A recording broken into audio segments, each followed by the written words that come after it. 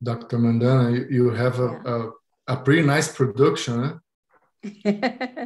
I try. All this nice. You're becoming a movie director. I really try. I do. Okay, we are live. People can see and hear us. All right. Hello, friends on YouTube. We have, as usual, about 5 minutes to begin. This is our testing time. So, yes, we have sound there. Welcome, everybody. Just a few minutes. You will see the countdown going.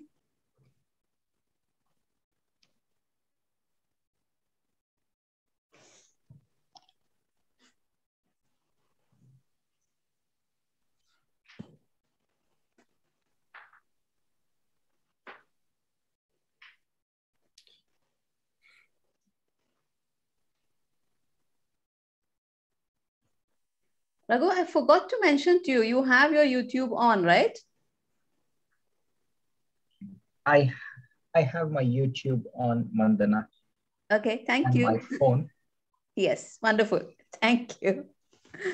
Yes, we have just a few minutes. And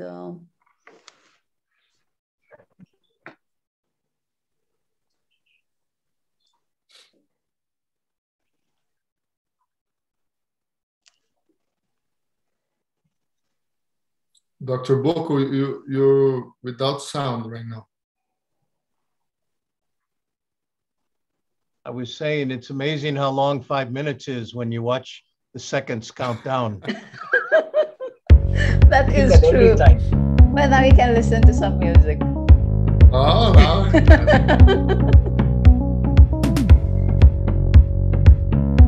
You see?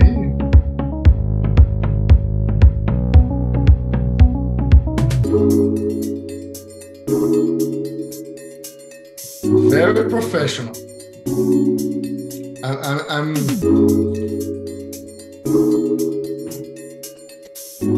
that's really nice production, Dr. Mandana. Yes, it's quite a nice sort of a foot tapping number to get everybody woken up and start. Dr. Boko, you're in the same time zone that I am. You are like Eastern time zone. I think we might, at the most, we're one time zone off from you, but I think we're in the same time zone. Okay. I think when I've gone to Brazil, I haven't had to switch my watch. Nice, nice.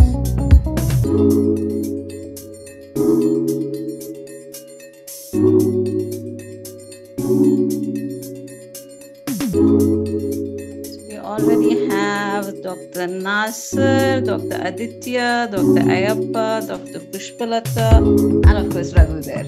Hi, everybody.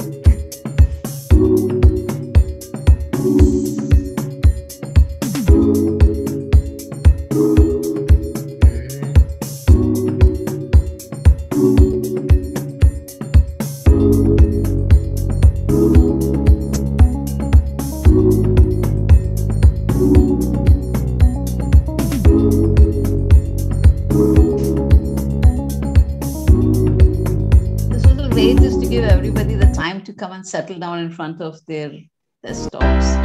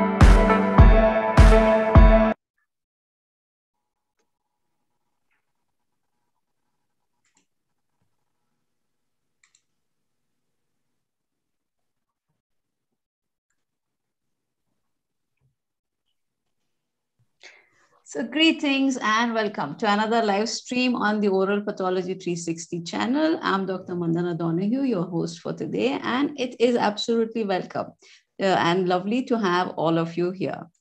Now today, yes, we have another Beyond the Borders session. This time we are going to Brazil and the Amazon region.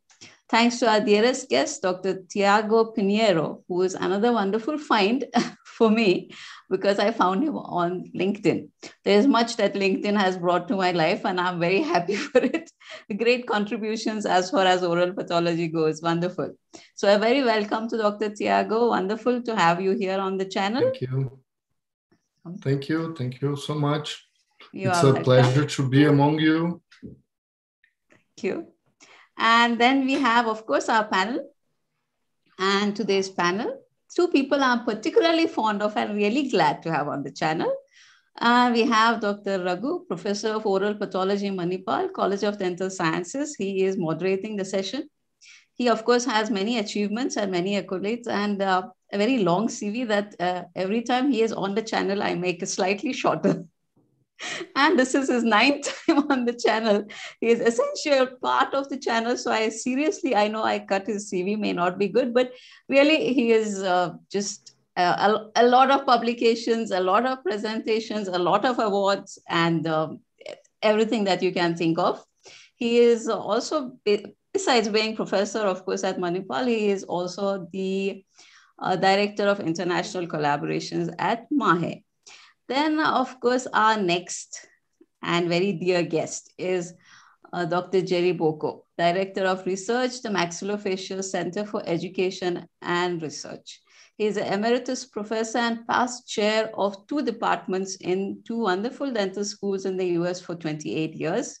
He has been co-author of the book most of us have read, the Neville's textbook, which is, of course, one of the most, I think maybe probably the most popular book that has ever been there as far as oral pathology goes.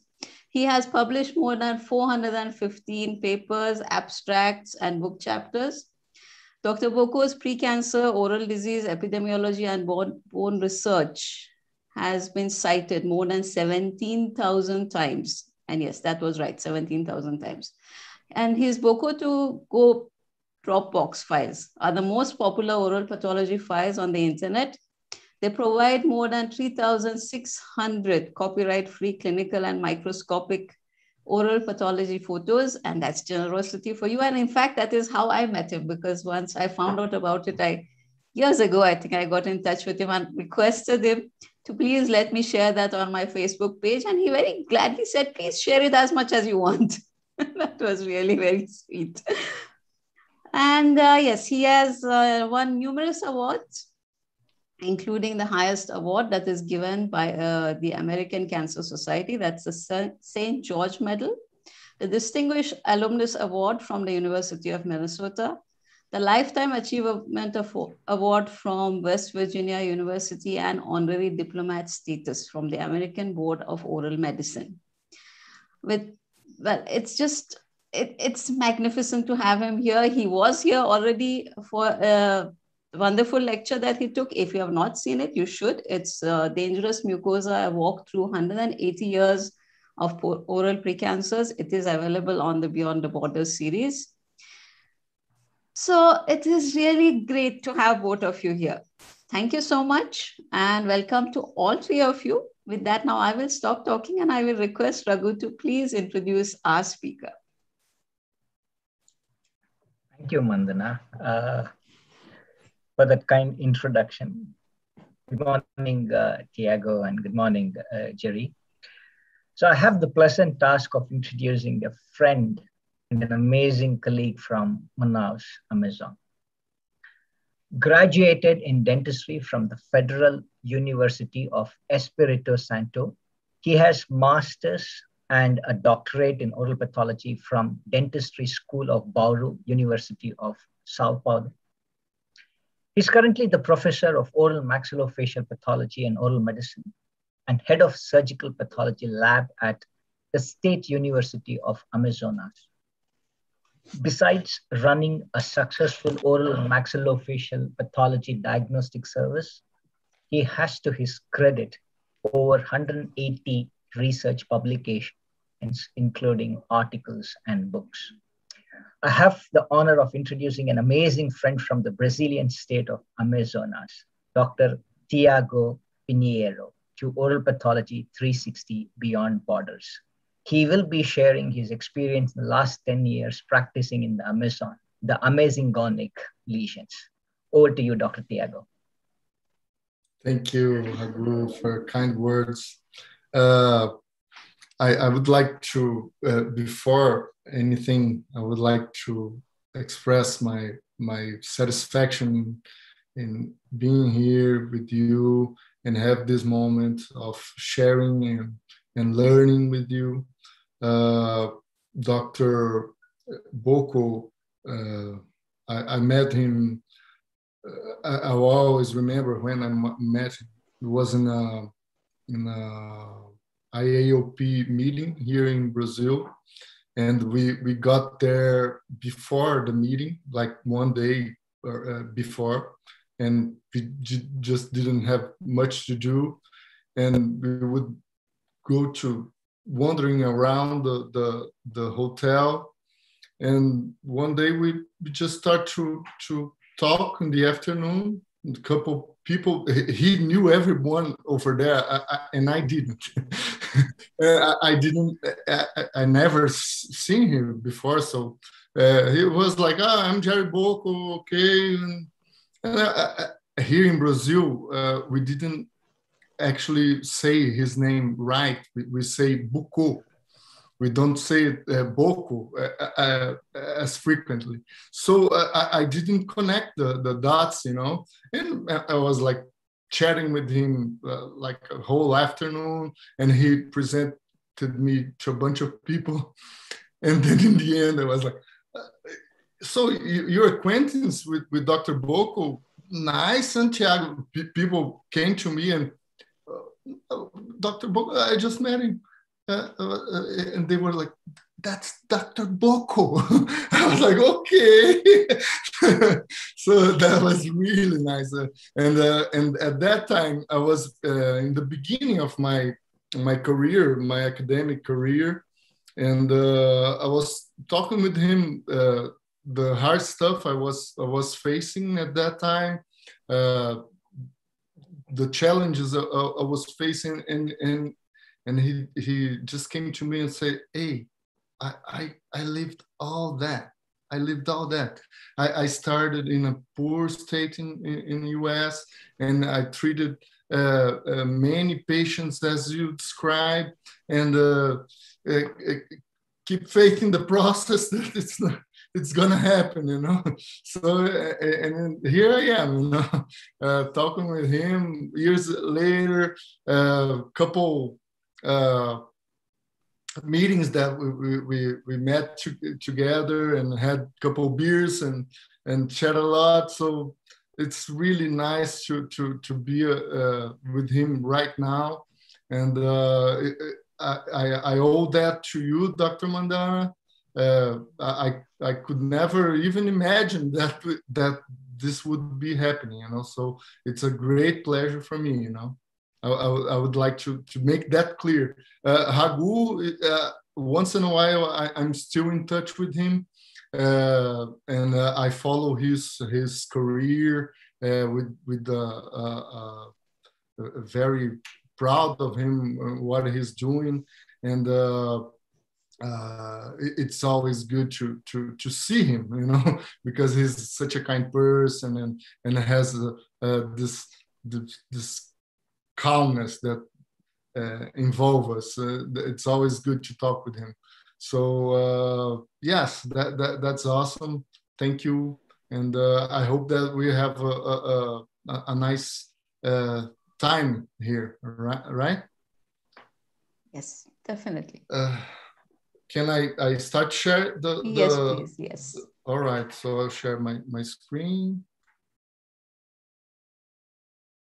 Okay, it's getting in. I will start the presentation here. Okay, it's on. All right. So just for starters, here's where I am right now, you know. Manaus, we call it dry island in Brazil because we are like 2-hour flight from the next airport and surrounded by heavy, dense rainforest. And our main roads are the rivers. So we are isolated here. I'm not from here, actually. Here is Vitoria. You can see in the map where I did my grad studies. I lived, Vitoria is in one of the richest states in Brazil, the most developed region, which is the southeastern region of Brazil. And I studied in Bauru Dental School, which is one of the best schools in Brazil. So it was kind of far from Vitoria, but we could do it like in a 12-hour drive by car. And when I was finishing my studies in Bauru Dental School, I was really open. I knew what I want. I want to get in a public school. Here, the public schools are the state schools, federal schools are the most developed in research because they get governmental funding. So I knew what I want. I want to get in a nice school, and I was open to wherever my chances led, you know. And I ended up here. And in the beginning, I thought that would be like a couple of years. Né? I just like, okay, I will start over there and I'll make my name, and then I'll go anywhere else. And here I am more than 10 years later. And not planning to leave anymore.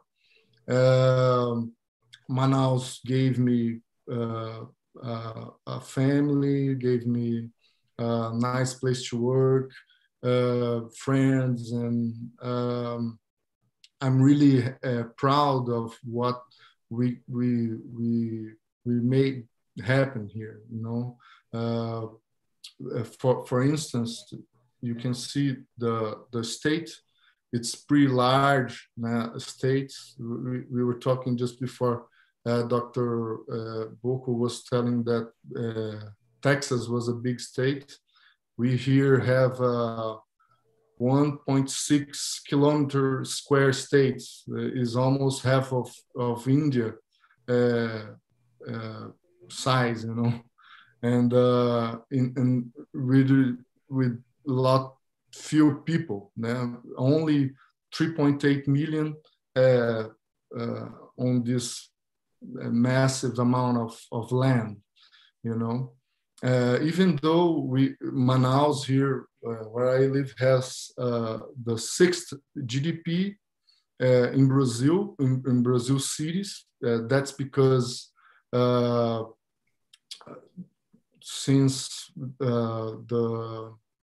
our past dictatorship back in the 80s that ended up in a military dictatorship as a form of keep the forest standing. The government made some arrangements so industries would get benefits from if they make their plants over here. So here has a very advanced industrial pole, which makes all the electronics in Brazil. So that generate a lot of budget. And actually my university gets like 10% or 1%, something like that, of all these taxes. So that made Amazonas State University a pretty rich university in the country. So when I got here, they have this rich university with pretty fair labs, with material, with technicians. But the technicians needed training because they never had cut a slide before. The machinery was only for showing up, but never worked. And that was the scene that I got here, like a white canvas that I would have to paint it the way I wanted. I was really nice, well received by people from here, and they were like, "Oh, we needed you so much, but we only have the Federal University here that has oral pathology service, and it's not enough for our demand, and we have this university here with everything ready to start, and has already 10 years now. Our university is really young. We have a 21 years old of age, the university itself, you know, and they had it for 10 years without making any slide, even having labs and everything.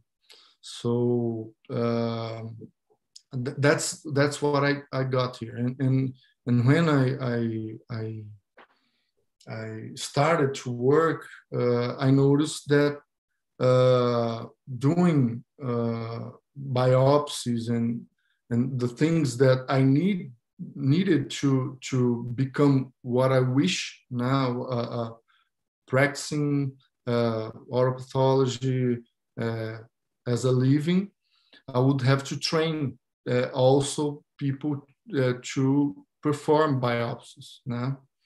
And another thing is that when I came here, I was like, oh, I will face all this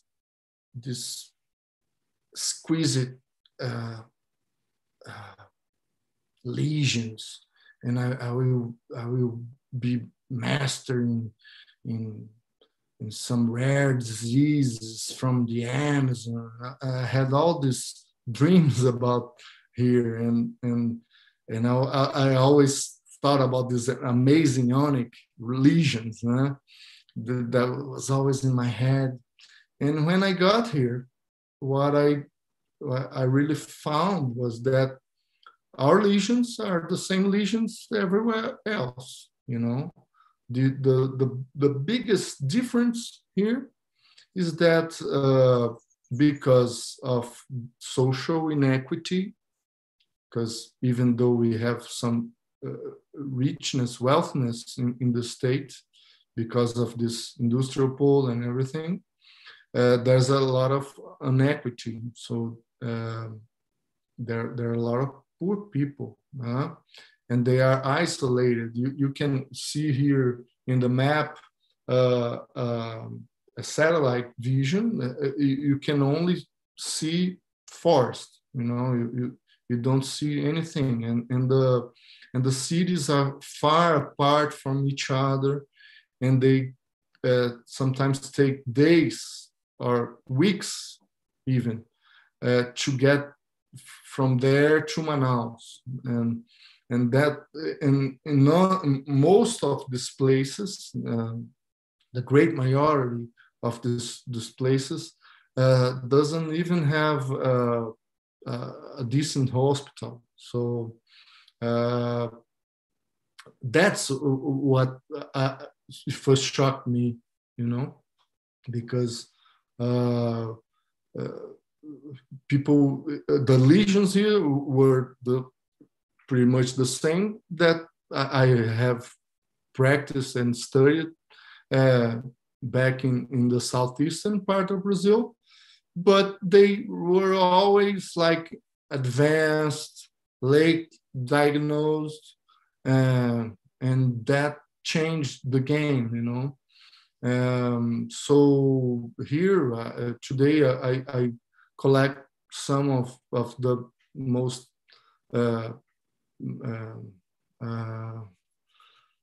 highlights of this year to share with you. You know, I hope you enjoy it. Okay.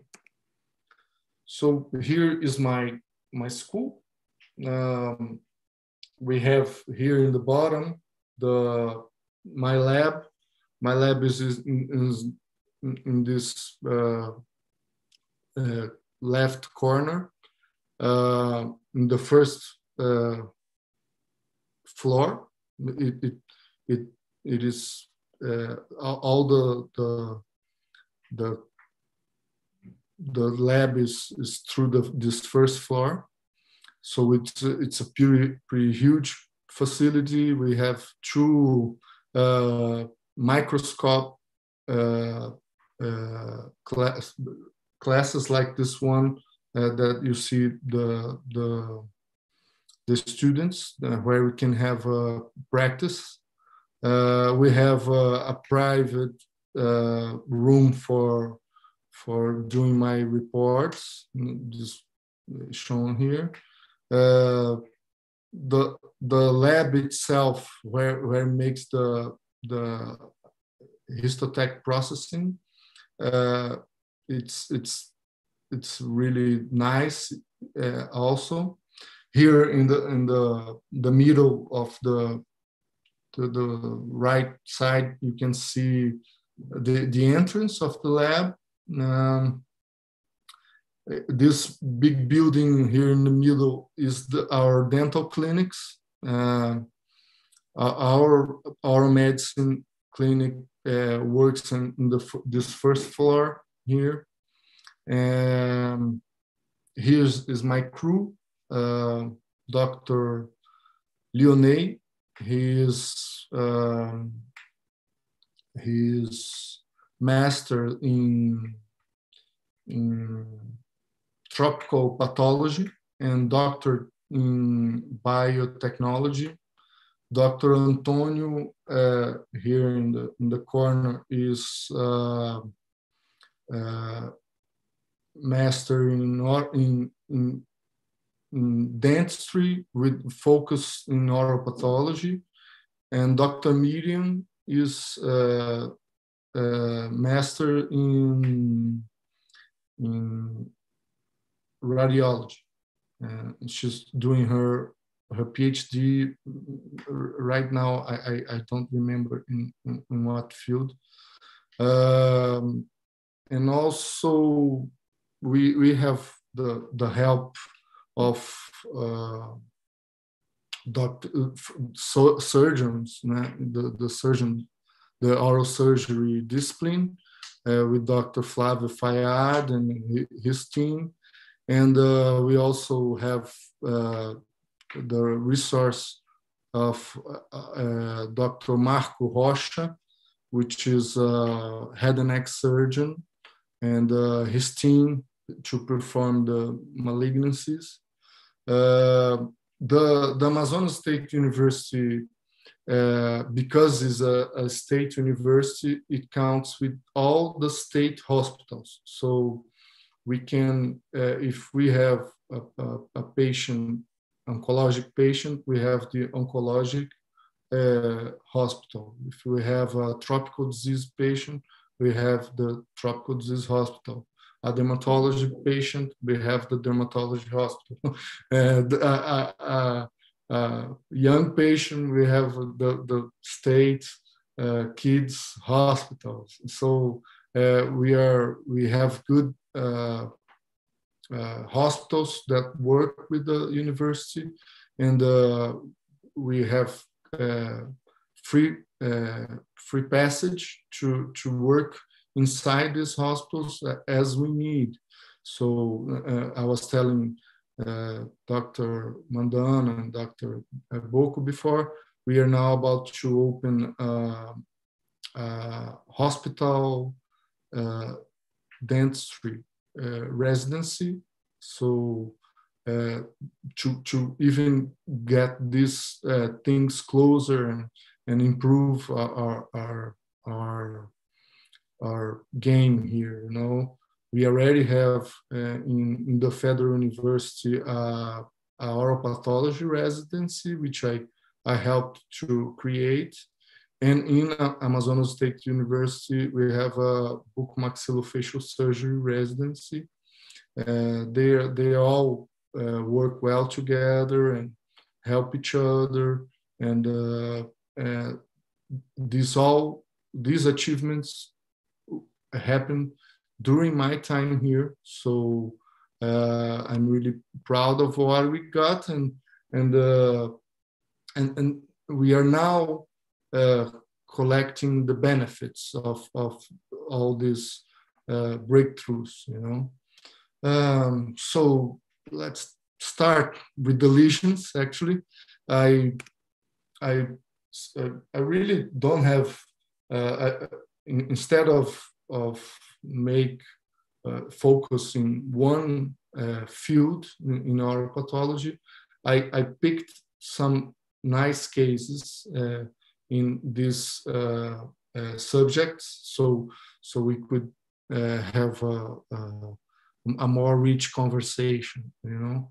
Are like couple or three cases of each of these subjects.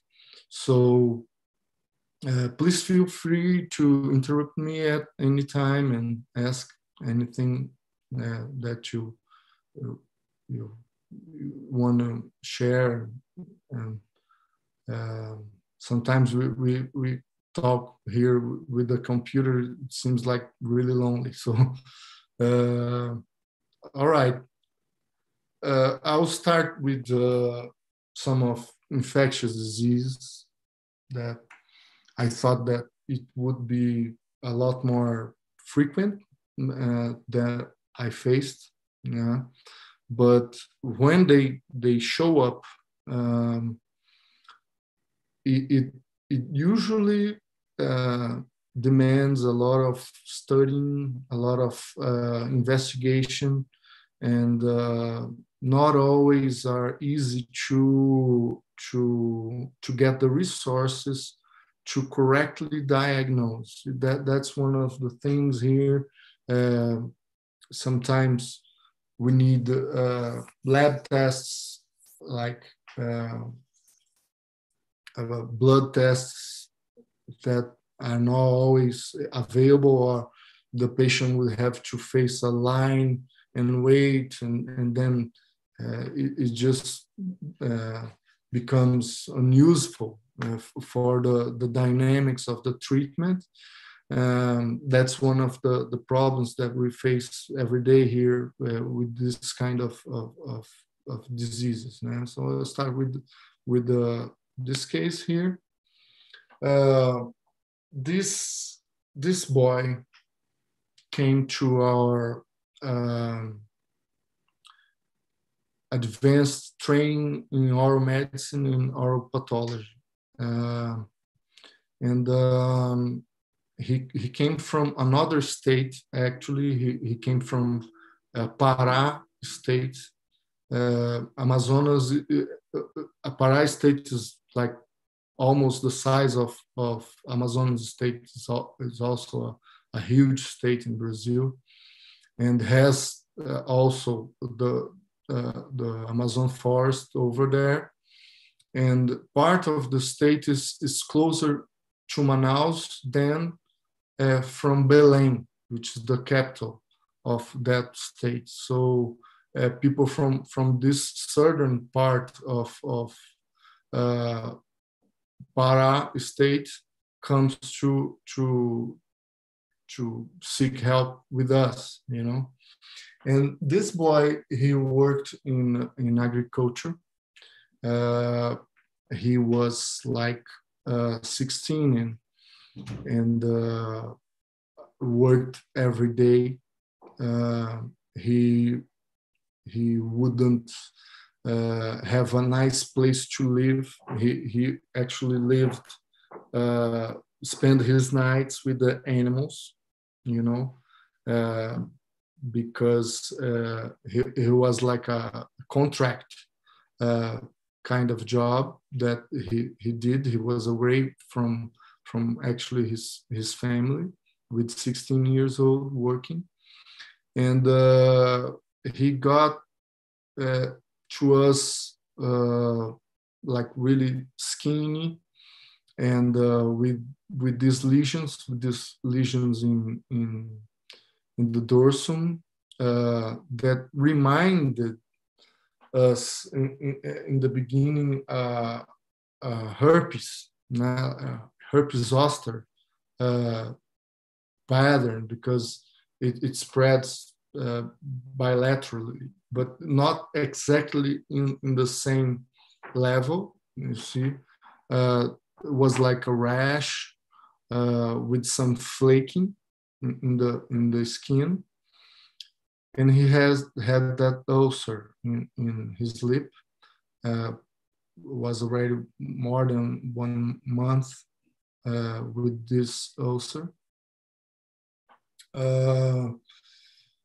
He had, because he worked and everything, he had time limitations. So he had to he had his travel back to his town already scheduled. So we needed to diagnose fast and get him on treatment. So right in the first clinical session with him, we usually during this course the students have clinics on Thursdays, Fridays, and Saturdays, and we planned to. He got it on a Thursday night, so we performed a smear, cytologic smear of this ulcer, and also from the skin, and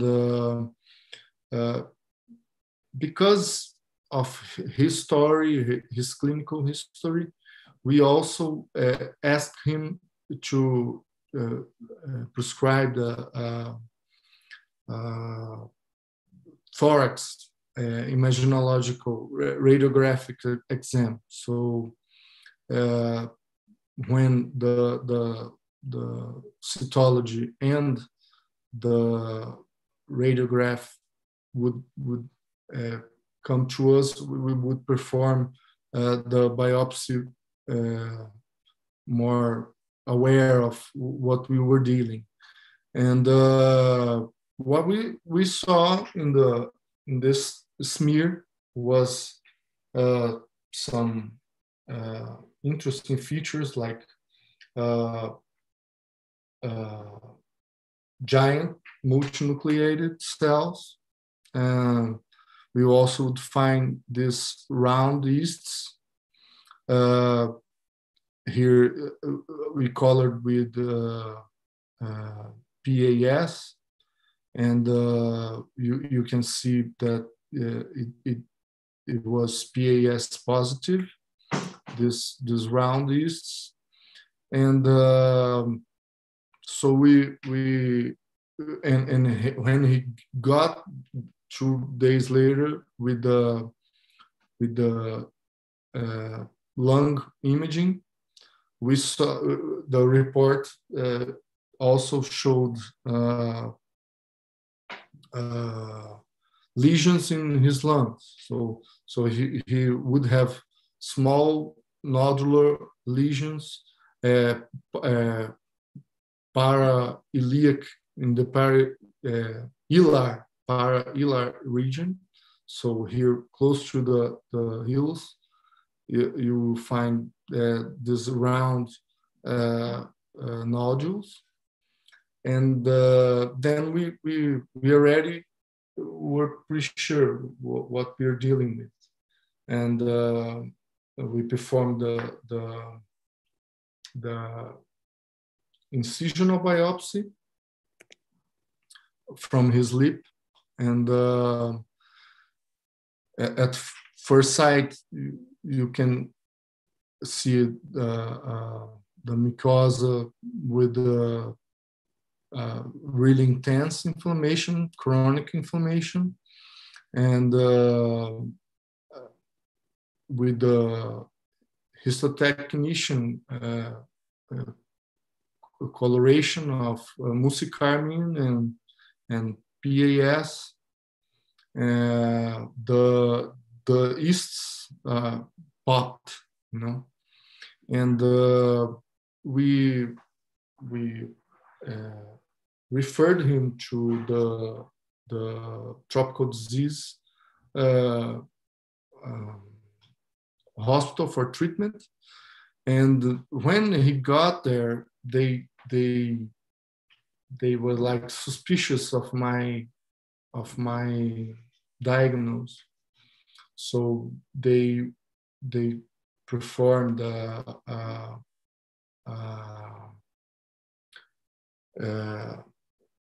in situ hybridization, fluorescence in situ hybridization exam using PAN fungus and histoplasma probe. And as you can see, it marked. So it confirmed to be histoplasmosis. He didn't have AIDS. He wasn't HIV. He was a HIV negative person. We believe that he just had too much of labor and bad health conditions. His bad health conditions. He was immunosuppressed by the way he was living, you know, without proper food and excess of work. So that case shocked us a lot, and he remained for a couple of weeks in the hospital treating, and he got better really fast, you know, and came back to work, to his old life, you know. So do you have any comments here about it, Dr. Boko? Tiago, what we will do is we will be taking the questions at the end. Oh yeah, so okay. Yeah. Oh. So this case was like really intriguing because the morphology of histoplasma is quite difficult because it's the size of the yeasts are very small, and sometimes it looks like a plasmocyte becoming a Russell corpuscle. And when I showed the case to medical pathologists, I was pretty sure that it seems like histoplasm, but they really wanted to confirm, so they did this fish test, and I actually found that was pretty nice. So if you have the AIDS for it, let's do it, you know.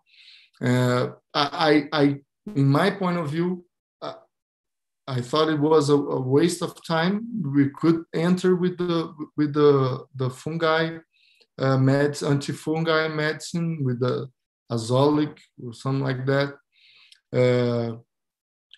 we had another case of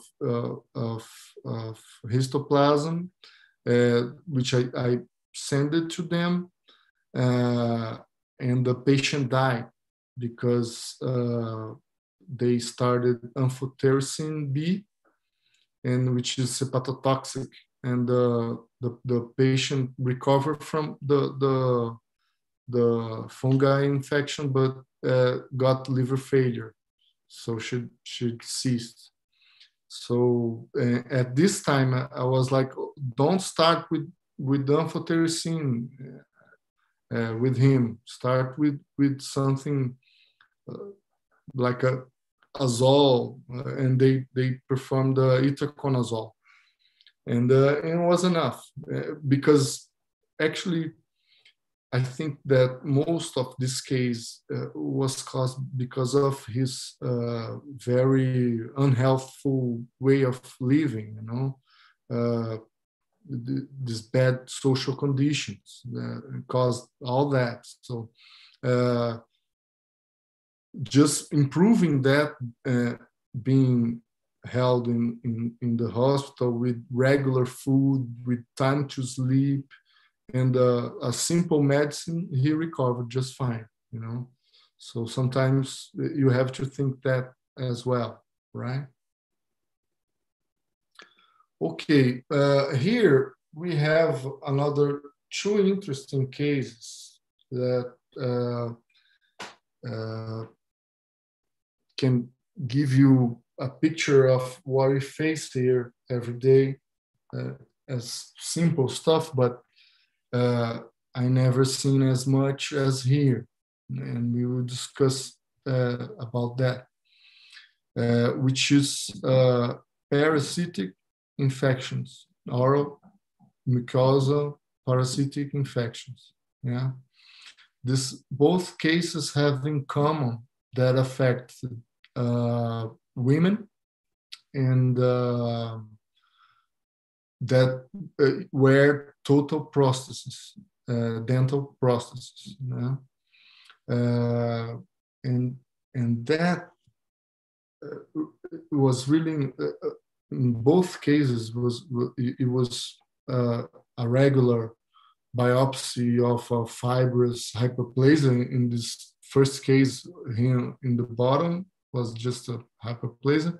In the case in the top, we thought that could be like fungal infection, like candida fungal infection. And when we got to see the slides, we were, wait, there's something odd here. Stop everything. Let's take a closer look. In this case of the bottom, which was the first, in the surface, it really looked like a lot as a normal fibrous hyperplasia. Nothing extremely catchy, But in the more lower levels of the specimen, deeper in the connective tissue, we would find a lot of multinuclear giant cells, and some of them were surrounding these hyaline rings. These hyaline rings got my attention, and hyaline rings could be a lot of stuff, And hyaline rings can be like vegetable matter, can be silica, can be a lot of stuff. So I took a while investigating the size and the shape of that, and I got to parasitology lab on the university and asked them for eggs that they would have there of ancylostoma, and they had those eggs. They usually make fast preparations for showing to the students, and they had it on spare, and I stained those with PAS to make a comparison, a size comparison, and you see here that it's just about right. It's the same size. The only difference is that these eggs that I found were sliced, right, because of the section, the microscopic section, and the here in the side, this experimental egg was a 3D, was direct mounting, you know. So I was pretty convinced that it was actually a parasitic infection. So we asked the patient coprological tests, and it was confirmed she had parasitic infection, and she took nitoxazid for a regular administration. I don't remember the exactly amount. I think it's like 3 days, 500 milligrams, if I'm not wrong, of nitoxazid, and she got well. And in this case here in the top, because we thought it could be a fungal infection in the beginning, or also a salivary gland disease, we performed in the first visit fine needle aspiration cytology tests, and we found a lot of connective tissue, inflamed connective tissue, and we didn't see any salivary gland structures that would lead to possible salivary gland disease. So when we performed the incisional biopsy, we were already aware there was probably inflammatory nature, the lesion, right? And for my surprise, we found this hookworm. It's also compatible with ancylostoma. Yeah, they usually do like larva migrans pattern when they infect the oral mucosa, and we believe that why these parasites infected the mouth, because it's not normal for them to be in the mouth. It was because of the wearing of the total prosthesis, improper cleaning, irregular cleaning of this prosthesis, and low quality of the prosthesis, because this chronic trauma may help this infection to happen. You know, if you get a not very well established and adapted total prosthesis, it usually have like a jingling trauma, and that's the opening for these infections. This lady here in the top she was working after we discovered the hookworm. She told us that she worked a lot with gardening in her home, and so we thought that might be the case of how she infected. Yeah? Sometimes it's just contaminated food that you get from a restaurant. It's pretty common here in Manaus.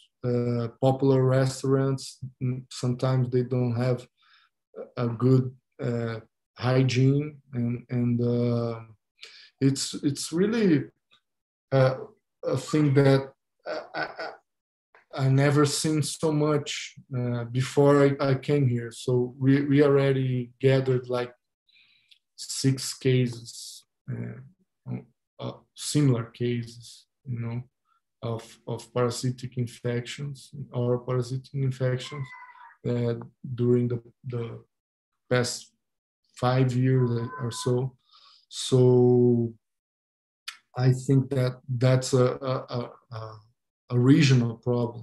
I don't see many discussion about it anywhere else. I think it's one of those denied diseases, that people just don't care much to study, you see, and studying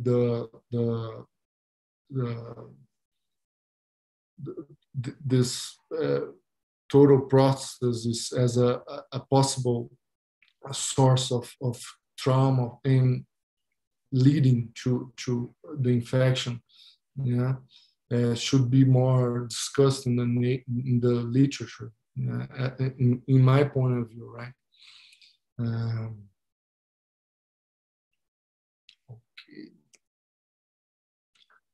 We presented these cases in Brazilian oral maxillofacial pathology and oral medicine meeting in 2017. And now we are finishing a study. We are about to publish comparing different hyaline rings related diseases with vegetable matter, with parasitic infection. We hope soon it get accepted in one of these places we're trying to publish, and you get to see the article. Now I'll show some nice stories about salivary gland disease. Here we have 3 cases. I didn't want to show you one, so I took like 3 cases of adenoid cystic carcinoma. These cases were the first cases that I ever diagnosed of this disease.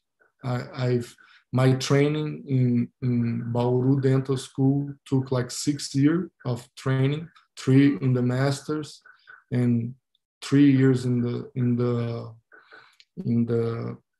PhD. We had like 3,000 cases per year, and my first case of adenoid cystic carcinoma was here in Manaus. So I found it really amusing, because it's a really, although it's a malignancy, it responds really good to different types of treatments. This first case over here, we got a 13-year-old girl. She got with us at the at the oral medicine service of the university. And she presented this vascularized nodular lesion in the left hard and soft palate. And cone beam imaging, we noticed that the lesion had compromised all the right maxillary sinus, and it was already destroying the floor of the orbit and the limit of the nasal cavity. And because she was, we perform a small biopsy, and here's the classic pattern of adenoid cystic carcinoma. And the thing was that her mom and herself, they didn't want to perform surgery. We proposed, along with the head and neck surgery team, a maxillary resection, and they didn't agree with that.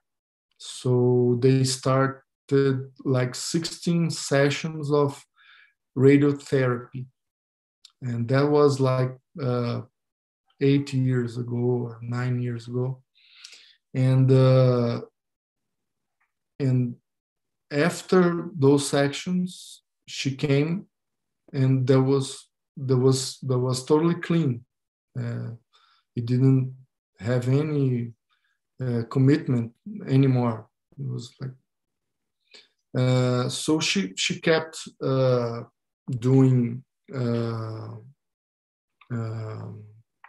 maintenance, like regular follow-up visits.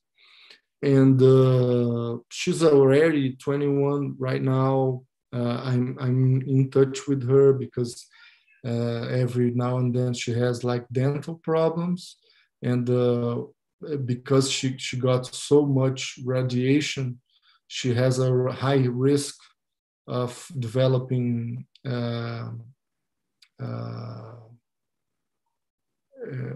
radiation bone necrosis. So.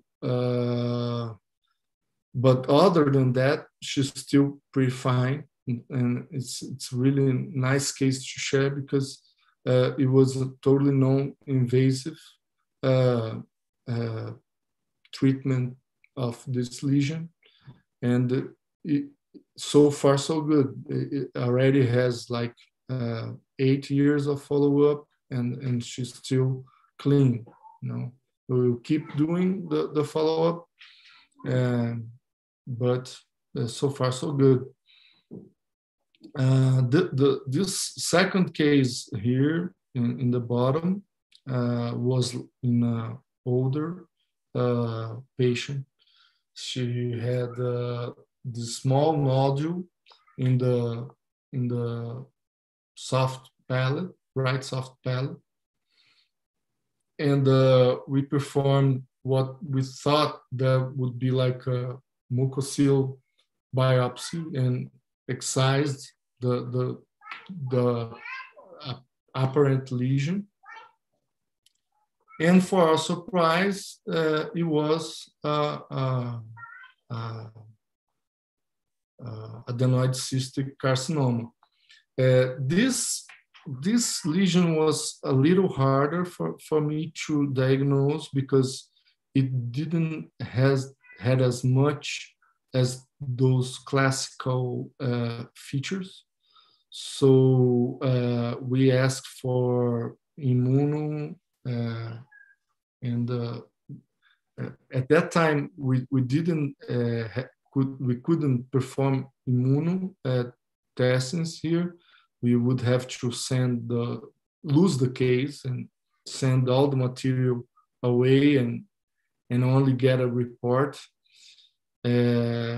Nowadays, we changed that. I now design our immune panel.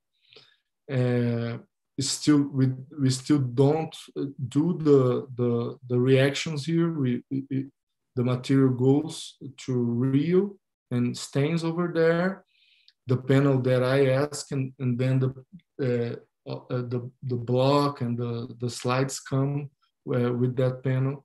So, it's a lot faster now because of this. It usually would take like more than a month, because when we send these cases for immuno abroad of Manaus, you would actually get in the routine of another lab, and it would be reported again by another pathologist, and without needing that, it's just a technician thing. So we go there, they make the slides, make the reaction, and send the material back to me. So this change improved our service. But at that time, we didn't have that, so it took like a while for we to get back the confirmation that it was adenoid cyst carcinoma. I was thinking that it could be like a canalicular carcinoma or something like that. The head and neck surgeon performed the enlargement of the margins, reaching the hard palate, and the patient performed additional radiotherapy, and afterwards she was referred to the maxillofacial prosthesis service that we got in our school. It's a pretty nice job that they do in cases of facial mutilations, and they made a obturator for her, and she's clean since then. It's really good as well. Success story, you know.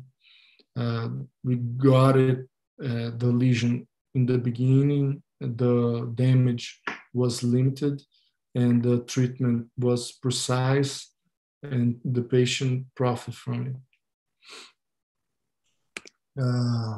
In this case, Tiago? Yes? Yeah, sorry to interrupt you. These are lovely cases, and I don't want us to miss any of them, but I'm going to have to ask you to go a little faster. A little faster? All right. Yeah, how much time we have? Running out of time. Oh, no kidding. Yeah, we're already at 1 hour, and we will have less time for discussion. So if you can just okay. go a little faster. So, all right. So here we have a male case. I have operated him. I thought it was a benign lesion, so it was in the floor of the mouth. We got a regional dissection. I performed that, and for my surprise, it also was a adenoid cystic carcinoma, but it had the capsule was all infiltrated, and that's one problem here, because this patient was older, and he was from one of these cities deep inside the jungle. We lost contact, so we don't know we had a really dangerous situation with the capsule infiltrated, but the patient just believed he was cured, you know, and left us without concluding the treatment. So that also happens here quite frequently, you know, because of this long distances between cities.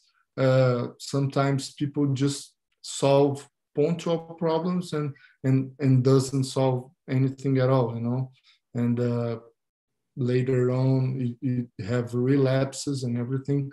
This case has already like 5 years and still he never showed up again. So we hope that he's okay, right? Here's another case, interesting case. It's a simple thing. It's just a cellulite, but it's huge. You know? And I want to share with you huge cellulite. This woman would have when we try to milking the floral mouth, it would come this pasty cream out of the duct, and white pasty cream, and with like a really bad odor. It actually was like a biofilm that formed inside the surrounding the cellulite, and probably this biofilm also became part of the cellulite.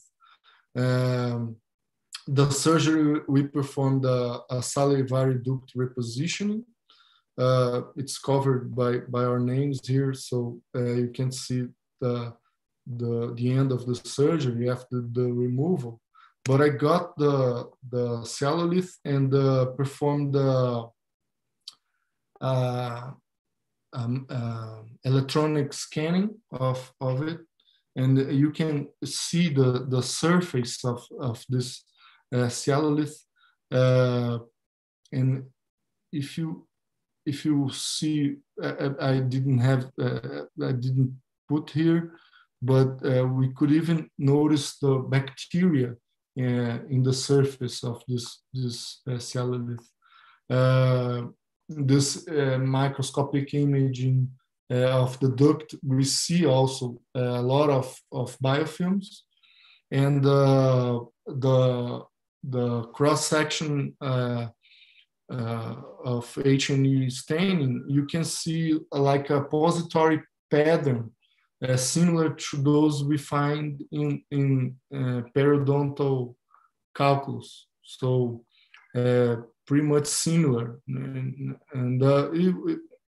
after all, it was really easy to treat, but a really nice case because of the size of the lesion. This case here, we have a boy with 11-year-old boy with facial asymmetry and displacement of his canine, and the whole maxillary sinus filled with the lesion. What we did was remove the teeth with caries, dental caries, and through that opening, we enlarged and placed a drain, and this drain remained for a while as a decompressive adjunct, and the lesion really improved a lot in 2 months follow-up. We removed the drain, and you see here the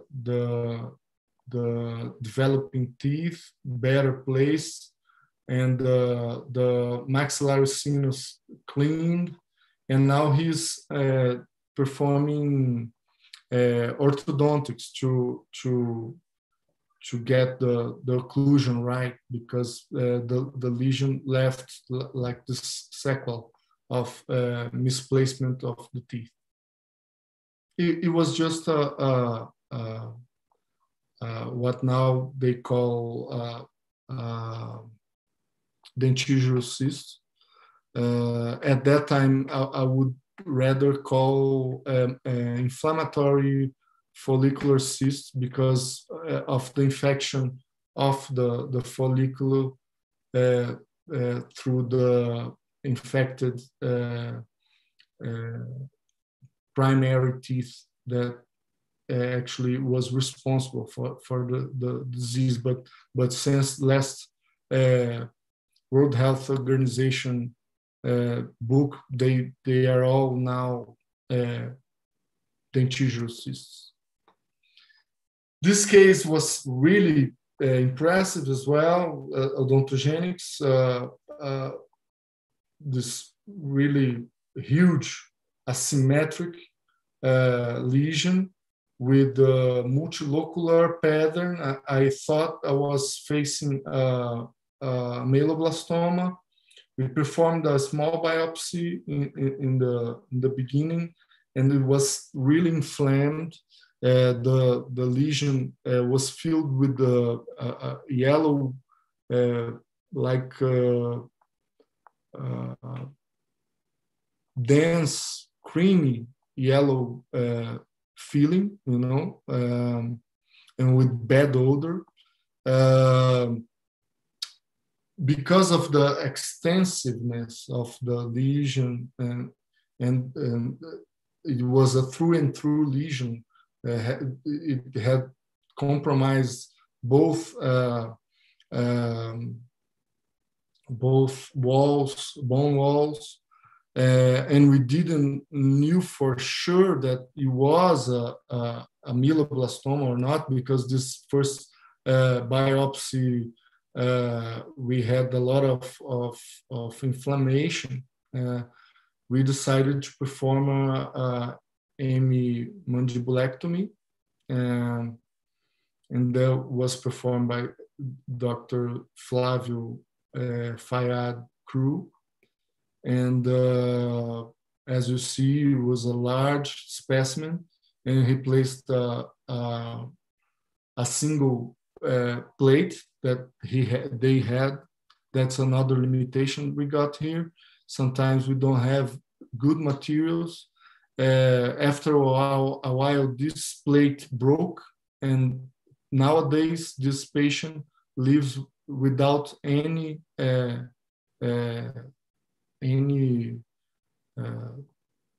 plate or anything, and he is doing well, but without reconstruction of the region. And it was actually odontogenic keratocysts. That's the surprise here, because I really thought that was an ameloblastoma. But as you can see, when you get infection over odontogenic keratocysts, it really gets things complicated. This other case was a Gorlin syndrome case, which we performed a very conservative approach. We performed like 6 or 8 decompressive surgeries. In the beginning, you can see that the lesions were bilateral. She was 12 years of age when it started. She's already mom right now. She has over 21 years old. And we got rid of the lesions and totally recovered from both sides. And now she's facing other lesions now in the maxillary sinus, which are odontogenic keratocysts. And she's also started to present nevoid basal cell carcinomas, as you can see. So she's still in touch. She's still doing her follow-ups, and we're still finding stuff, you know. And she's always one of also one of those cases that the patient lives like 3 to 4 days from boat ride to Manaus. Here is a really annoying case for me. I couldn't believe when I saw it. This woman would have this lesion growing for 10 years, wandering around different places and never getting the treatment she needs. And when she got to us, she still didn't have a microscopic report on the lesion, with the lesion of this size. Because she lived in the interior of the state, we tried to perform a decompression, but the lesion was multicystic, and only part of the lesion was decompressed, as you can see in the immediate post-operative photo. But we got, in that approach, we got enough material to diagnose the lesion, and and then we fought for a quick operation of the case. This specimen weighed 3 kilograms. Can you imagine 3 kilograms of ameloblastoma? And they treated also with the immediate reconstruction using a plate along with the polymethyl methacrylate prosthesis, and the patient still under control. But with the oral maxillofacial team, I don't have the contact anymore with the patient, but I know that she's still in control.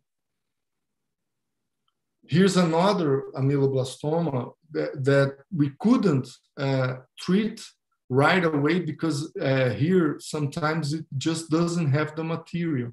That's something we have to live every day. So they didn't have the plate in the hospital to do the reconstruction. So until they got the plate, we would perform decompression session. And we did it like 8 decompression sessions for 2 years. And every time we did it, we got more bone. So it slowly progressed growing bone because the patient was so young. He had 16 years old, and he really responds really good. So by the time he was elected for surgery, because of the presence of the plate to reconstruct the area, we already gained a lot of bone, and that made the oromaxillofacial surgery team to keep some of that basilar bone that we gained, you know, and that was good for the patient because it reduced the damage, you know. He's already 2 years with follow-up, and he has this basilar bone right now, and we found that was a pretty good result because in the beginning he would have to have a total resection of the area because of the lesion, but because we did so many decompressions, and every time that we decompress, we would empty all ameloblastoma that we would see. He actually gained some bone for the reconstruction. So that's something I wanted to share. Here's another case. I even shared this case on BOP list at the time. I was thinking I was facing a fibrodontoma at the time, because the alinization pattern was really dense, and sometimes it was more eosinophilic, sometimes was more basophilic, this alinization. I thought that it might be like a dentin formation, yeah. And I showed this case to Dr. Mosqueda, and he was like, no, Thiago, I'm really used to this intense alinization pattern. That's just a solid ameloblastoma. No worry about that. The patient the lesion was resected, and we placed Dr. Fayad placed a metal plate with titanium mesh and iliac bone, meshed bone, that he made a paste and rolled over with this mesh, this titanium mesh, and it became bone, really nice bone, enough bone to place for dental implants. So this case is a fully reconstruction case that we could do here. I don't know in India, but that's really hard to get here in Manaus, at least, you know. I know places in Brazil that they do like vascularized grafts and everything fancy, but here in Manaus, I think it was the first successful case of the state, you know, so that's a remarkable thing. I placed this case because it was the first case that I here in my career that I diagnosed a Gorlin cyst. I told you I was like 6 years in Bauru for my training. I was prepared to diagnose. I didn't have any problem with the microscopic features, but it was really nice lesion, well delimited, well operated by Dr. Fayad, and it really had a really charming microscopic features with these ghost cells and calcifications and ameloblastic resemblance of the epithelium. So I wanted to share with you right now. Another thing I would like to talk about here in this quick time is the problem that we have with, I believe it's the cause of late treatment here, is that the patients go back and forth in institutions until they get the final treatment. That's the most problem, the biggest problem I identified here, that sometimes cost the patient's lives. Usually the patient go to a clinician. The clinician sends the patient to, has a suspect of malignancy, like a carcinoma. Instead of performing a biopsy, they send the patient to the cancer hospital. In the cancer hospital, they don't perform biopsies. In the cancer hospital biopsies, they refer the patient to somewhere like my unit in the university that can perform the biopsy. The biopsy goes to the lab and get a diagnosis, and then return to the patient, and then the patient goes to the hospital and get that treatment. All this back and forth peregrination and migration of the patient takes a lot of time in our reality, because it's not automatic. All these things, the patient go and stop work and travel and then go back home, and so that delay in starting the treatment for me is one of the things that we still have to improve here, this delay in treatment. I only got one case of carcinoma that I would like to share, because this special features. This lady, 6 years old lady, came to us with this facial asymmetry, huge ulcer in her left cheek, and we performed the incisional biopsy, and what we found was multiple cystic-like nests, forming like a rabbit hole pattern, and that was throughout the specimen. And we diagnosed, which is the only one that I did it in my career, cuniculatum carcinoma. Yeah, and this patient went to Dr. Marco Rocha in the cancer hospital. He did a beautiful resection with a complete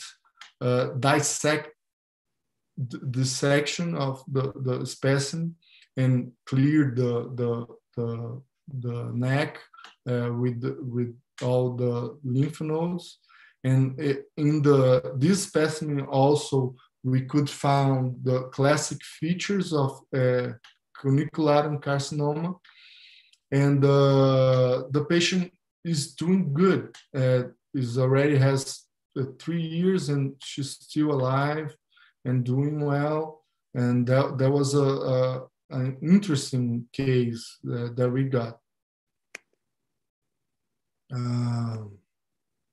This case is just because it's big, because it's a pyogenic granuloma. Yeah, you see a really huge nodule. This kid would have a trauma during his soccer practice. But the thing is, it started to grow fast because he would lick it, and then when it got big enough, he started to suck it to hide it from everybody. Yeah, so he has this crust over. He tried to put medicine like violet, gentian violet, for try to burn it, but it only made things worse. It was a really simple biopsy, and the interesting features, microscopic features, was this dried, necrosed area, like a gangrene, dry gangrene, with proliferation of biofilms. And deep in the lesion, we saw the regular pyogenic granuloma features. We found that pretty interesting. This case is published if you want to read it in this Journal of Dentistry for Children. This case is available in Drs. Camille Farah, Contemporary Oral Medicine, which I had the pleasure to help in one of the chapters.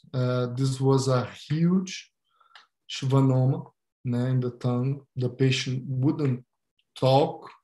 It was difficult for him to speak because correctly speech, because of the nodule was the size of a lemon, and we had to open the tongue in half, but our approach aimed to in this line and to incise in this line that determines the border of the tongue and the dorsum of the tongue.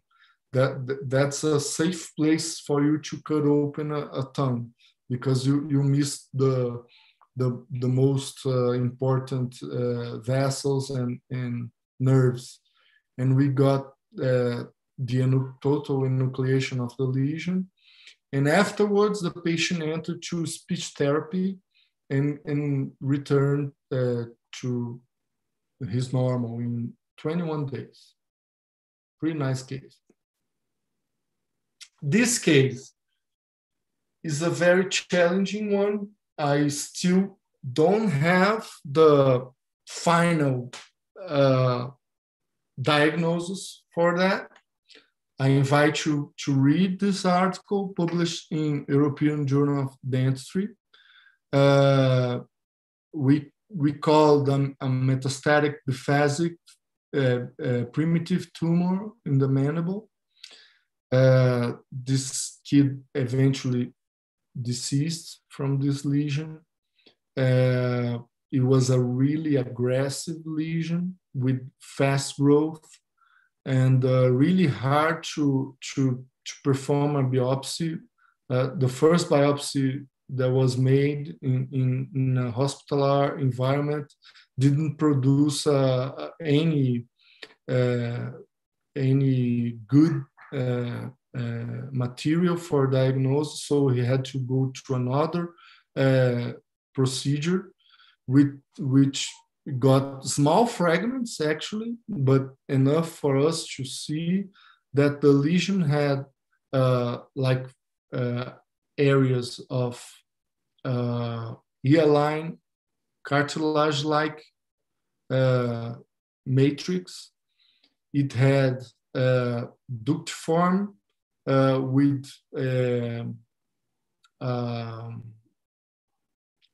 similar to ectasia, ectasic material inside that led me to think about aggressive, poorly differentiated mucoepidermoid carcinoma, but that was ruled out in immuno.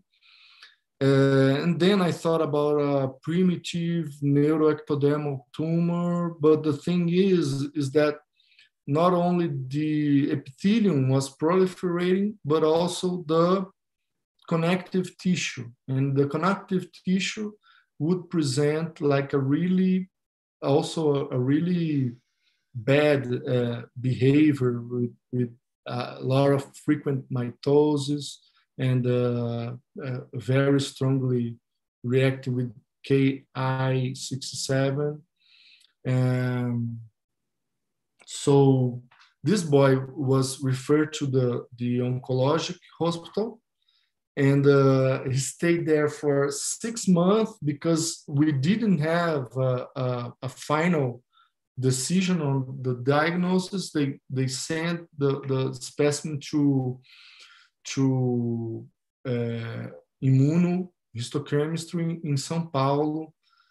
People in São Paulo also, the pathologists, general pathologists over there also reported the tumor without a final diagnosis, asked for a private consultation. The private consultation also didn't end up with a final diagnosis, so we closed the deal with that, a descriptive report. And the kid, during his stay in the hospital, he got progressively worse, needing more and more medications and painkillers, and then he began to get sedated, and then he started to, they performed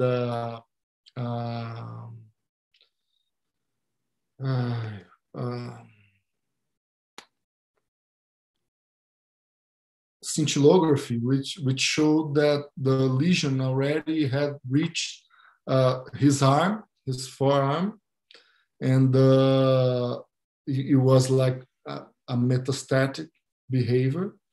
And he developed all sorts of complications during this time and eventually deceased. Here we made in the article table with possible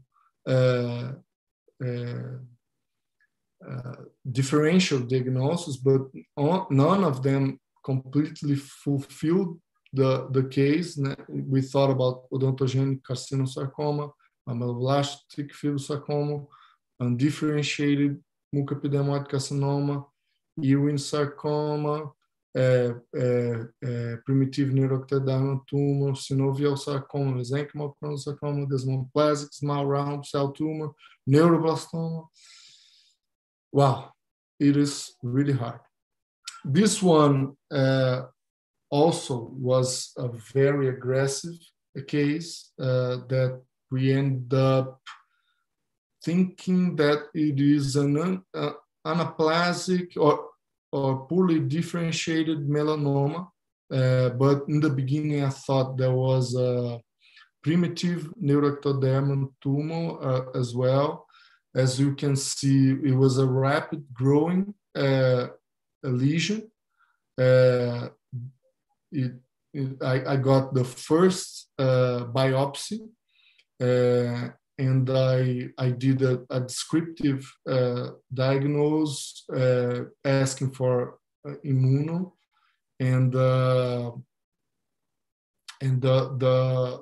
report of the immuno called as an anaplastic tumor of primitive nature, and because of the HMB45 positivity, it was thought that it probably was a melanoma, undifferentiated melanoma.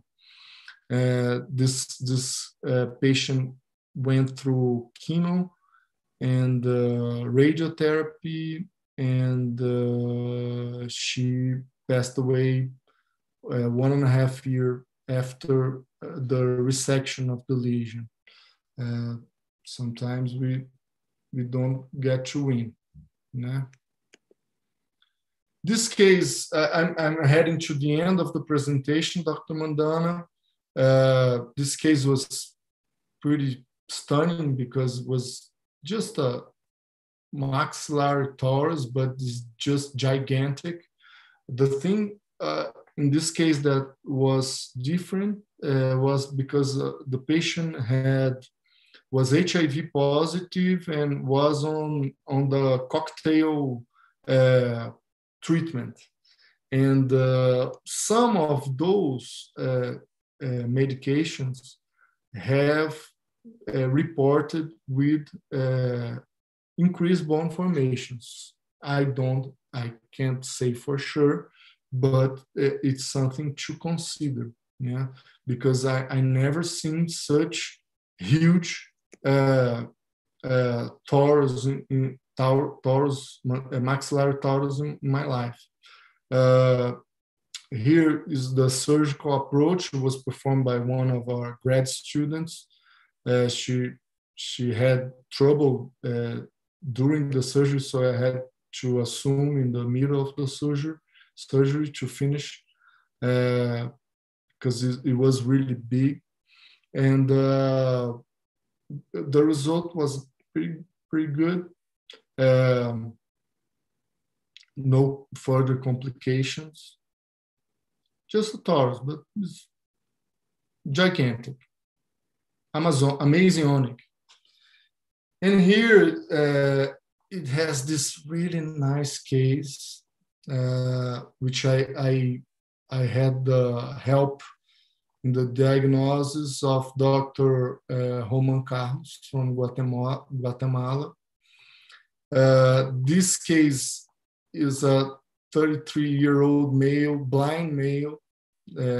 He got blind in early in his life, and been suffering from dental infections, and for all his life he didn't know what he had. He was under follow-up in the blood disease hospital without a diagnosis. They only would monitor his blood count, and he always had really strange blood maturation pattern, and they didn't know what it was. Because of his trismus, he sought for attention. And in our school, we have a CBT scan. And when I saw this feature, I was like shocked, because it didn't stop with the jaws bones. We could see a really dense bone and a lot of features that would indicate a chronic sclerosing osteomyelitis. But then when we take a look in other features, we would see this really dense bone everywhere, marble-like bone. So we asked him for the whole body imaging, and he got this tomo, and we closed the deal as a osteopetrosis. And is the only case of osteopetrosis I ever had in my life. And we started treating him, his problems, his dental problems, and with endodontics, dental extractions, and photobiomodulation therapy, and physiotherapy. And we got back his mouth opening. We fixed all those dental problems, and he's 3 years already with us, doing fine and controlling this lesion. Now he knows what he's got, and the team in the blood disease hospital now is treating him better and monitoring him with more guidance in what they have to do. He doesn't have any bone marrow left. He doesn't. All his blood hematopoiesis is in his liver or his other splenum and everything. He doesn't have any hematopoiesis in the bone marrow, because he doesn't have bone marrow. So he has extramedular hematopoiesis, which doesn't give a really mature set of cells. They are always a little bit immature, but it functions well, and he's just more propense to some infections, and these oral infections actually was his most frequent infection, and we are now handling that pretty well.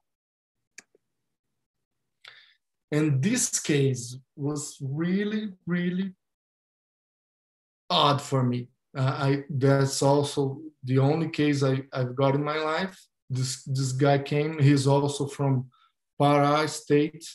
He came to us with a history of multiple osteomas. Okay, multiple osteomas. I thought, that's what I got his papers. I didn't saw him first. I was like thinking about Gardner syndrome, something like that. But then when I saw him, he would like left side facial palsy, and he wouldn't do expression. He had trismus, and he couldn't open his mouth. And when on palpation, it was really stiff and hard and really strange. Even the tip of his nose was and one thing that was remarkable is where they actually performed tests, biopsies. He had already performed 3 biopsies during his life. This process began with him like 3 years old. It already began to present some lesions. Every time he performed a biopsy, it got worse in the surrounding area. Yeah. And I didn't perform any biopsy. I asked for them for the family to mail me to ask for the blocks of past biopsies. And what I saw was this bone mixed with connective tissue and muscular tissue. And imaging of the case, tomography of this case showed that he had almost complete ossification of his mimic muscles. The ligaments of the TMJ were also ossified, and this case we end up diagnosing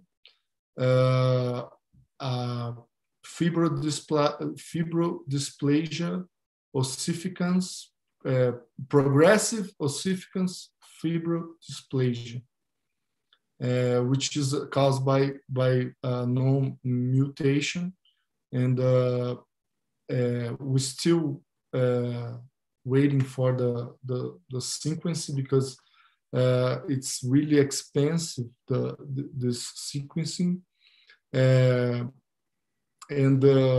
I didn't advise any surgical procedures on him, but the family thought, because he was really with a hard time in doing oral hygiene and for eating, so they end up doing, because usually when you operate these cases, it worsens things, but the case got like really attention of this team, the surgical team in Pará, and they even called a French doctor which came to operate the boy.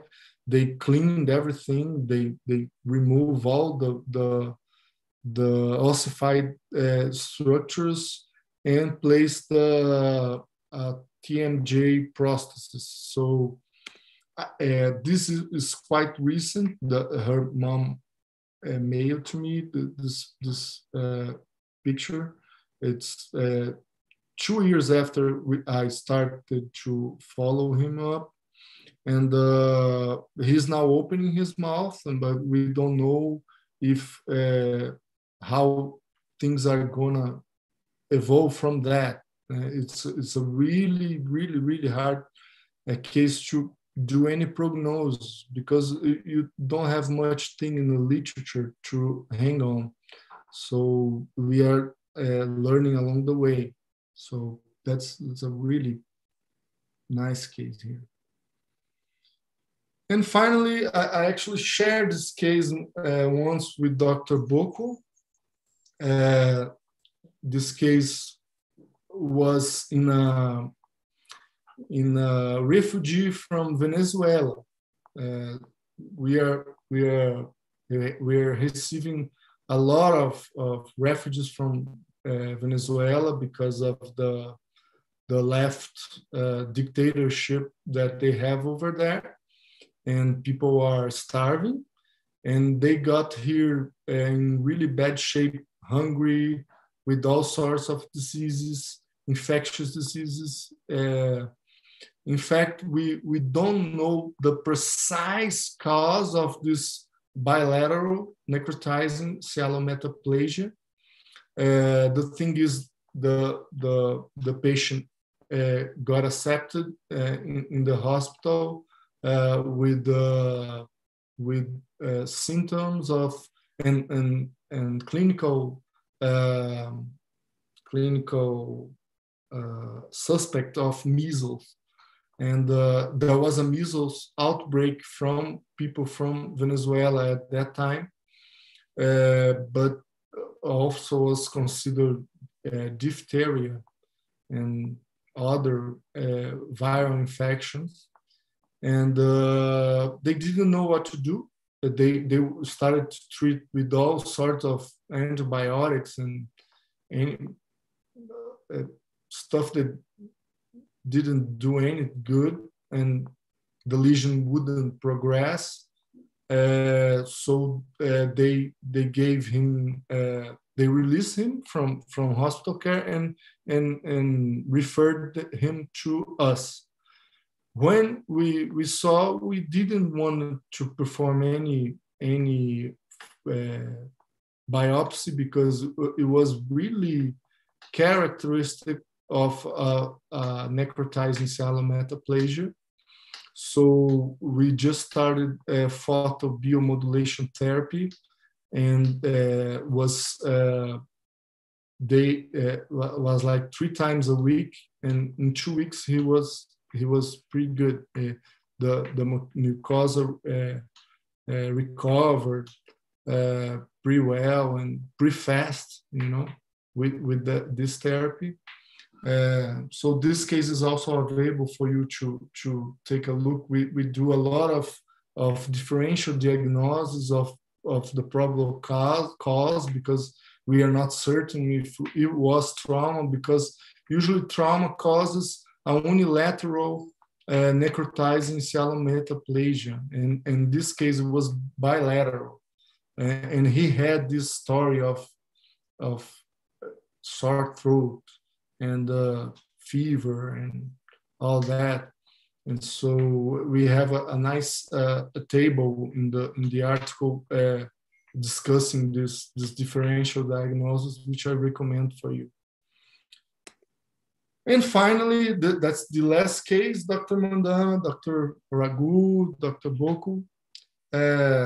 This case was really remarkable for me because this patient was like in the first day of the semester in the university. We were doing programming the patients without the students. I go there and I like make see like 80 patients, 90 patients, and schedule them to be treated as I see the urgency for the treatment. And this guy came. He thought he had cancer. Someone told him he had cancer, and he was referred to us from a hospital. He had a biopsy performed at this hospital. He gave me this old report, histopathological report of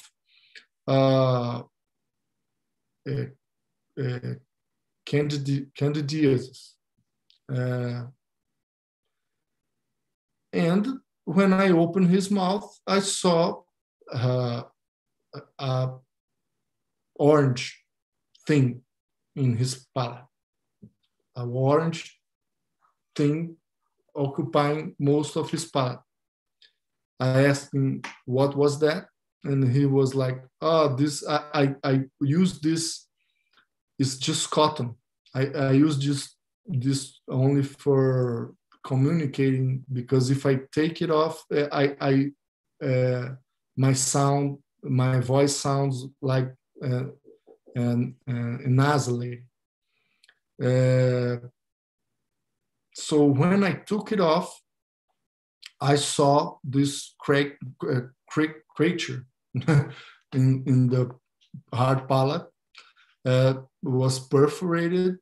It had. I saw the septum of the nasal septum was in process of necrosis, and there was this like 8 pellets of medicine over there. There was like anti-inflammatory that he would place inside the thing, the hole. He believed that was helping. And then I went, okay, so there's something here that started all this, and you will tell me, because you didn't told anyone this, but I know, because you don't have just the problem in the hard palate. Your tongue has this giant ulcer with smooth borders. It's not like really enlarged borders. The border was really smooth, and the tip of the tongue and the apex of the tongue already had another ulcer. So I was thinking, you are using something, probably a drug, probably I don't know what, but you are placing it in the tongue, and you are using inside your hard palate. And then he gave me the most annoying explanation, because he's a blind person, and he got this little which I will never know for sure what was the lesion, the initial lesion that he got this biopsy of candidiasis. And he started to use potassium aluminum, which is a crystal that people uses after shave or as a typic thing, you know. And he would suck this this crystal, place in his tongue, and because it would help him not to feel the lesion, and that necrotizes everything and did all these lesions that you can see. What we did, we referred to our partner, Dr. Fayad, our maxillofacial surgery. They remove all the necrotized tissue, and Dr. Brigitte, which has this oromaxillofacial prosthesis program, they perform this acrylic obturator, and the patient denied further surgical procedures. He didn't want us to perform a reconstruction surgery. He denied it, and he got like satisfied with this obturator solution. So that's a pretty annoying case that I would like to end up this presentation. So now I'm here for you guys. I end up with some nice visits I got along these years from people around the world. I can see you are noticing someone very familiar here, Dr. Hagu in his time here, Dr. Roman, Dr. and Brad Neville with Patty, his wife, Dr. Sukmi Wu also came here already. I already called Dr. Jerry Boko, but he doesn't like the hot and the fish, and he already told me that he is not coming. But I did call him to come here. And thank you for your attention at this time. And that's pretty much everything I had to show.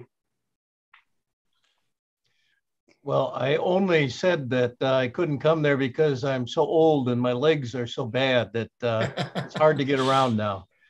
Plus, Brad Neville was one of my students, so he could represent me. And Roman Carlos is one of my very good friends, too. Yeah, yeah. Yes. Oh, Mandana, what do we do from here? Yeah, I'm waiting for Dr. Raghu.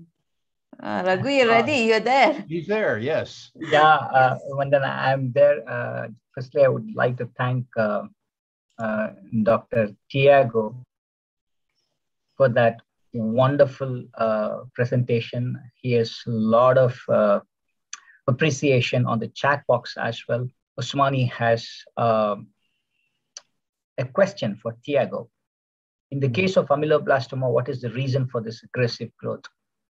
Are the molecular biomarkers that determine this behavior and that have any clinical repercussions? It's from Usmani. Well, in the case of ameloblastoma, what is the reason for this aggressiveness? I think this aggressiveness, it's totally because of the delay in start the treatment. I don't think actually it's that aggressive, you know. I think these cases that I presented to you are lately diagnosed. That's the cause. You saw a case which the lady waited for 10 years to have a diagnosis, have a 3 kilograms size lesion. That's not aggressive, actually. It's pretty mild, but we know that there are some BRAF mutations related with ameloblastoma, but I didn't investigate that. I'm just worried here because we didn't need to have these Amazonic size lesions, you know. They didn't need to be so big, so huge, so difficult to treat, so causing so much damage to reconstruct and difficult because they're just left there. We had cases here that the affected patient was a native Indian, so they would treat with their medicine, you know, the cultural medicine, and that wouldn't do anything, and the only thing worse made it worse with the secondary infections. And I didn't place here, didn't show to you because it's just too ugly, you know. And it's, sometimes it gets helpless, you know. All right. Thank you, Dr. Tiago. No more questions. May now request Dr. Jerry for his expert comments and feedback about the cases that were presented by Dr. Tiago. Oh, I was fascinated by the whole thing. I'm probably the last one standing of the generation of oral pathologists who were trained by the very first oral pathologists. And in my case, Bob Gorlin was trained by a physician, a medical pathologist back in the 40s, might have been even late 30s when he started. And he was trained by one of the best. As a matter of fact, somebody who's considered one of the 2 or 3 biggest names in medical pathology in our country from last century. And he had, in his career, Bob Gorlin named over 400 new diseases. And of course, Bill Schaefer and the other names from that generation, they got to name all the big stuff. My generation, we just got to name the little stuff. But I have had, because I came to West Virginia and we had people coming from pretty much all over the state, people with strange things, like the same experience you've had. And it was just, it's frustrating and absolutely fascinating to try to figure out what is going on. I wanted to, if I could share the screen for a moment, I just wanted to show you something. Yes, yes, please. Okay. Guess what I had just last month? Mm-hmm. This is a lower lip of a patient, Oh. not from the mountains here in West Virginia, but it's one of my students who graduated a couple of years ago, who is in Washington, D.C., not a small place. So we do get it. We have a different name for it. I think the Brazilian is a little more common, but it was, we still get those kinds of things happening to us. Your cases are really very, very interesting because number one, they've been, I guess, neglected so much that you run into situations that are way beyond what a lot of us have to deal with. In my early years, there was a fellow from Nigeria. He was the first oral pathologist there. And he's the one who came to our meetings, and he's the one who showed these gigantuan types of lesions. And so we started calling that, if we saw a big lesion, we would call it a Nigerian type lesion.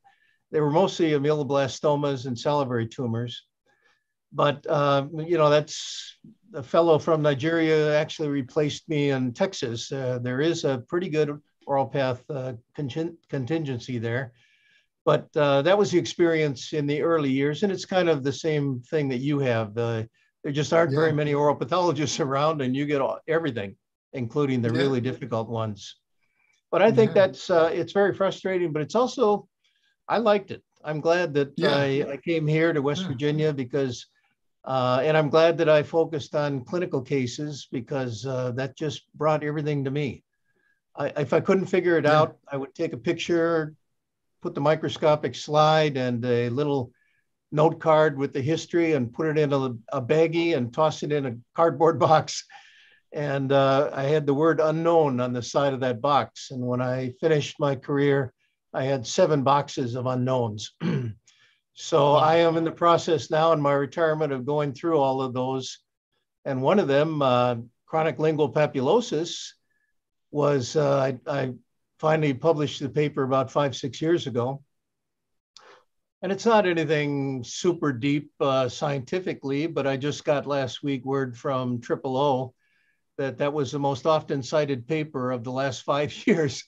So people are very interested in new things. And if you don't give a name to new things, then nobody studies it.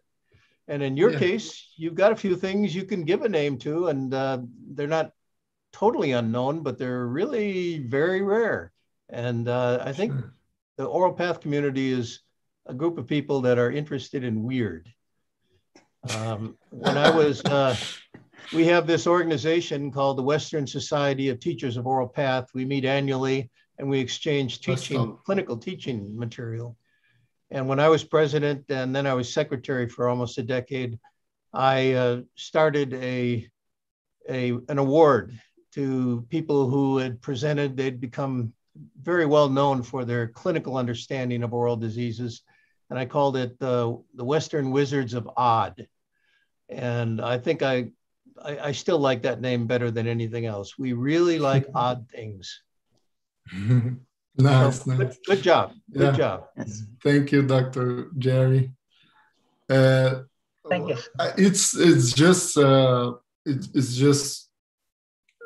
an opportunity to study. Most of these cases, sometimes we run fast talking about them, but they went to my bed with me. I slept with them. I woke up with them. They made part of me. They are part of me right now, because I suffered with the families. I talk with the parents every day sometimes because they are already part of me, right? Yep. And that helps you, I think you can pick up facts that you otherwise would not have known about certain diseases that will help the rest of us understand it, because you can get close to the people. And I have a personality that kind of, people tell me a lot more than I want to hear normally.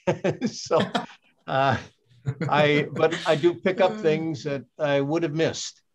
When I went to Houston, I didn't even know people put cocaine in their mouth. I really didn't know that. Yeah.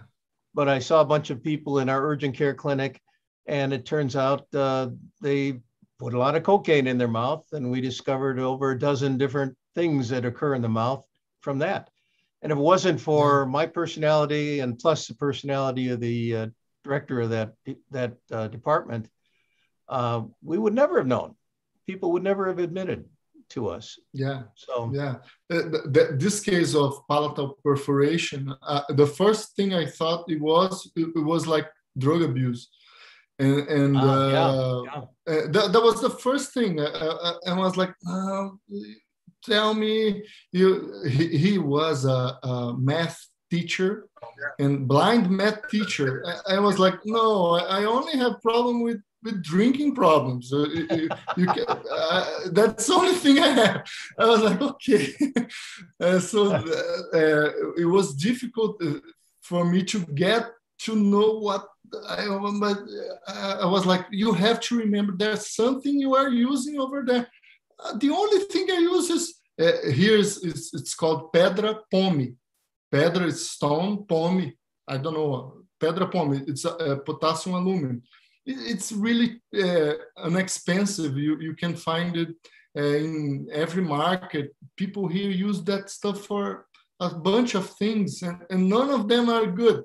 They use it because it's not. You can't control the amount of damage that this thing happens. When I was studying to do that article, I found in Africa a case of anal vaginal fistula, because the woman over in Africa would wash their vaginas with this liquid of this potassium aluminum, which becomes like sulfuric acid, to seem like they never been deflowered before.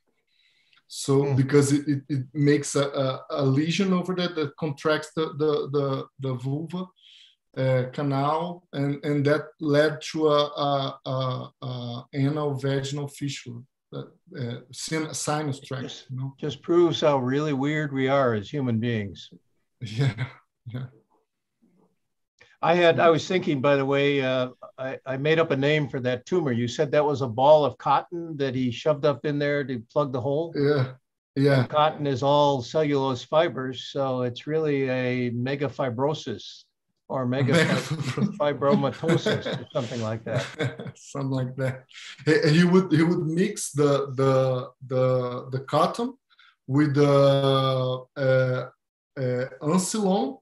Do you have Ancilon? It's like a triamcinolone mixed with You're right. It's a triamcinolone acetonide paste, and would mix it with AS pellets, and would mix with other stuff and plug it all in. That's pretty nuts. Well, we get a lot of that. People with home remedies. They've been living in the mountains, and they've used these remedies for hundreds of years. So and they're going to continue to use them. So yeah. Thank you, gentlemen. I think we'll have to give the last word to Dr. Mandana. All right. Yeah, no, I was just also thinking that now it's from countries that have difficulty because of access to the US, where we don't normally relate it to any problem with availability of healthcare, but again, because of difficulty of access, probably. It's just right across the board. I think experiences are the same. And in India, of course, we have very similar experiences sometimes, because while we are concentrated in the cities, in the rural areas, in the villages, sometimes there are hundreds of kilometers without any oral pathologists being around, or any in the healthcare units are there, but that's not the dental side. So it's the same, but at the end, it's a small world. it's bad for the patients, and that's a sad part. I think across the world, what we need to do is we need to train the first doctor or the healthcare workers who sees the patient to be able to refer them for dental problems or for anything in the oral and maxillofacial region to the right centers. I think that's where we all need to go, and that seems to be across at least 3 parts of the world. I think it must be there everywhere. For about the first 2 decades that I was teaching oral path, I taught about 8 hours of lecture in oral pathology in the medical pathology courses. And during that time, the people who learned those, they were constantly calling me, hey, I've got this thing, I've got that thing. But I don't know of any other school where an oral pathologist actually teaches pathology in a medical course. That's very, very unusual here. And we get along fine with the pathologists up there. I got our oral pathology service have otorhinolaryngology and residents. They go there and they have like 2 months in their training they spend with us. It's kind of nice. Very good. Very good. Yes, so thank you so much. I think we shall have to wrap up. I will just share the certificates and we shall call it a night for us and a morning for you. All right. Goodbye, everybody. Thank you. Thank you. 1 minute, Professor Boku. There is a little certificate for everybody. Please wait. Okay. Bye now. Yes. I'm so happy to have you guys. Thank you. Yes. Thank you for the opportunity. We're happy to be with you. Thank you. Thank you. Can you see your certificate? Professor Tiago, can you see your certificate? Sure. Let me. Okay. I just got I freeze the screen. So. Okay. Yes. So thank you so much for being with us. It was wonderful. Very nice cases. Thank you. All right. Thank you. So long. Thank you. Bye. Yes. And Raghu, here is your 9th certificate. Thank you so much. Thank you so much, Vandan. You're most welcome. Always a pleasure. And I think Professor Boko left, but we will send him a certificate later. Yeah. Yes. All right. Okay. So I have 62 and 38 to go. Sorry? 62 and counting. Yes, so 62 and counting. Yes. So this year, probably I think, will we be able to cross the 100 mark? We have another 16 weeks. So I think yes, definitely going to be sometime next year in the month of March. We'll have a 100. 100. On the 28th will be 1 year actually, since the first video was released on YouTube. So that will be our 1 year anniversary. You're doing a great job. I really send you all my nice vibrations for you to keep this work, because it's a lot of work, I know. And I hope that more and more people get to know this really nice thing you're developing. Thank you. Thank you, Raghu. Thank you, Tiago. Take care. Love to your family. All right. Yes. Thank you. Take care. Bye. Bye. Bye, Vandana. Bye. So on this Tuesday, we have another forensic odontology, and you can join us for a translational research in forensic odontology by Professor Ashit. Of course, he's been on the channel before, so you can also visit that. And yes, I know today we went a little fairly late for us, at least on this side of the world. It's quite late, so I will just wrap it up. Good night. All right. Thank you very much. See you all. See you Bye. all on Tuesday. Bye. Bye.